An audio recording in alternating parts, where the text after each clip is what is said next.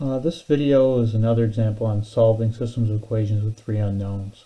So in the previous videos that we've seen so far, all of our equations had all three variables in there. But that won't always be the case, and it actually is easier to solve when you don't have all three variables in there because it makes the solving process a little quicker because there's less manipulations you have to make. So in this example here, if we said to solve the system, we have 4x minus z equals 12. 3/5 y plus 1/2 z equals 3, and 1/3 x plus 2/3 z equals 10. And, to solve this, the first thing I would do is try to eliminate the fractions because it makes it harder to work with. Whenever you have an equation with fractions, what you really do is you want to clear fractions. To clear fractions in an equation, remember what you do, you multiply by the LCD. So the first equation here, I don't have to manipulate it all. I'm going to keep it as 4x minus z equals 12, and I'll label it with equation 1.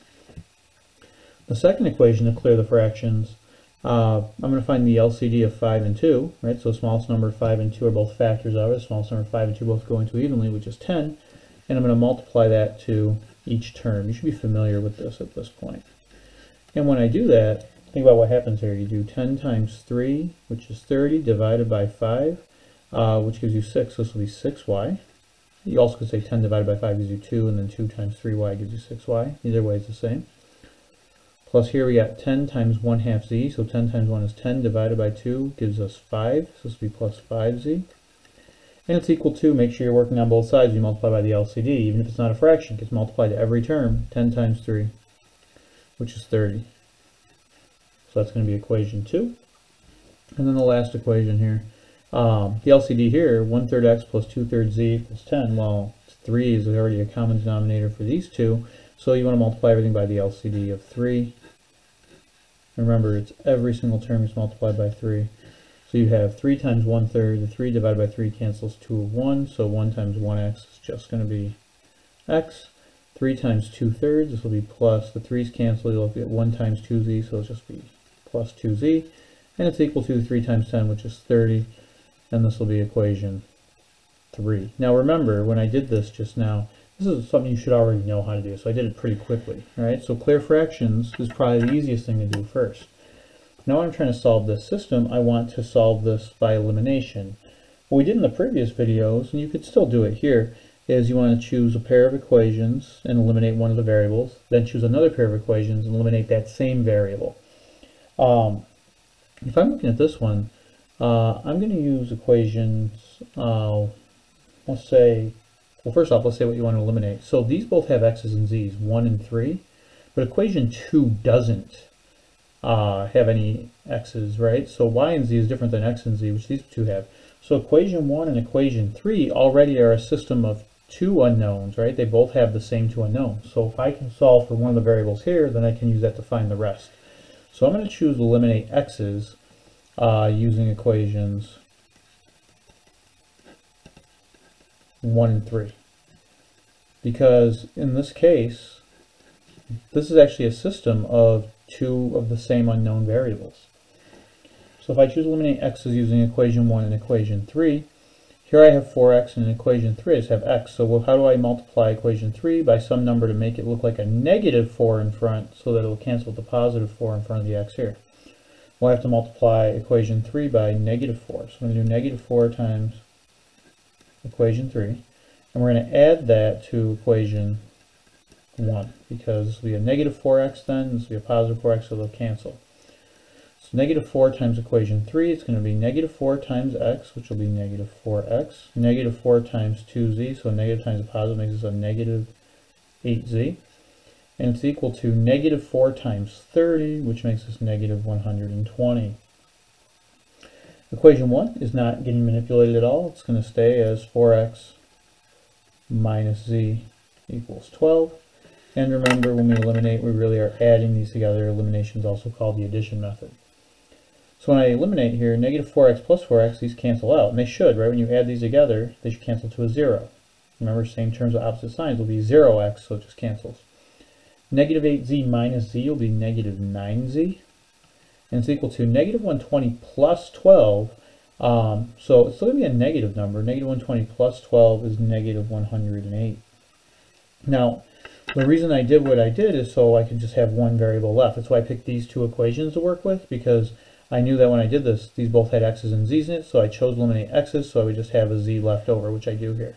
You could have also eliminated z's and then had just x's left over. It's your choice. So now I have negative 9z equals negative 108. To solve this, I divide by negative 9 each side. So I end up with z equals negative 108 divided by negative 9. I know it should be positive, so 108 divided by 9, it comes out to 12. So this is going to be equal to a positive 12.